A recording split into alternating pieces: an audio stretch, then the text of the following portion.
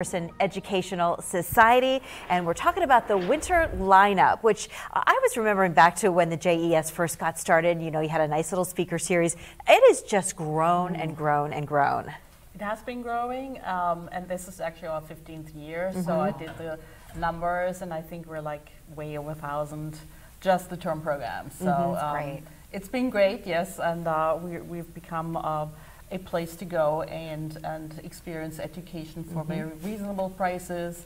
So I'm very excited to have the opportunity to run these programs. Yeah. We're actually starting tonight with our first speaker, a professor from Penn West University, Dr. Rees, and he will be talking about the age of Anthropocene, which is the geological age that we live in now, where humans have the greatest impact on climate, environment.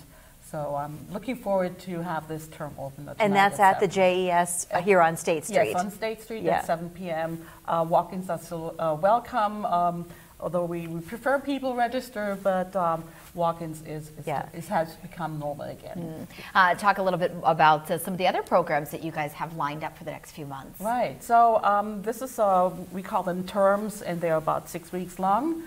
We start today, and we finish mid-March with a distinguished visiting speaker, Professor Paul Turner. He's from Stanford University, and he'll be talking about something that Erie people might be very interested in. It's about the Frank Lloyd Wright San Francisco office that is here actually at the Hagen History Center right now on display. So people can go and visit that room and actually come over to the Jefferson on the 15th to meet one of the leading scholars in that field and learn more about it. Yes. Is that the biggest high-profile name that's coming in for this winter section? He's like, we call those speakers distinguished visiting speakers, because they usually come from the big cities, out of state. We have typically 1 or 2 of those speakers per term. Yeah, but totally other names that are very well known here locally are lined up. So we have programs that are very timely right now with the ongoing war in Ukraine. A speaker from Penn State Behrend, Lena Shushka-Harnett, is coming back to the Jefferson and gives her outlook, and also puts it in a historical context that we're dealing with a crisis that has been ongoing for years. So. And you're coming off of a very successful global summit, which we talked a whole lot about. What do you see for the Jefferson in the next year, 2 years, 5 years? What's the long-term plan? The long-term plan, that is, I think what we're going to do here in Erie is continuing with our quality programs, the terms, the Global Summit, but we've already expanded here locally. We have now 4 satellite satellite programs. We collaborate with other organizations, with Penn State Behrend, with Penn West.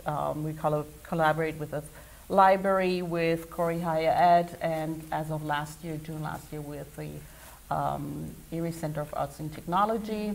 So that is kind of like spreading into into Erie County to bring our programming to people who otherwise maybe not would have the opportunity to come to Erie. For the full lineup of what's ahead for the winter term, what's your website?